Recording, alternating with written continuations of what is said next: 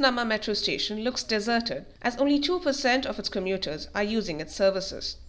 Trains plying on the purple line of Bengaluru's metro rail services have commenced today, while those plying on the green line will start functioning from September 9th.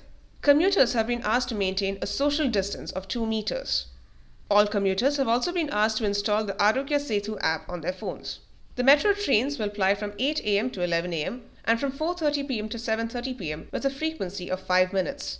Only 400 passengers will be permitted to travel in each train per trip. Passengers have also been instructed to keep the alternate seats vacant. The authorities have also said that passengers with a body temperature of above 37 degrees Celsius and symptoms such as sneezing, coughing and breathlessness will not be permitted to enter the metro station's premises. Also, the metro trains will not stop at crowded stations.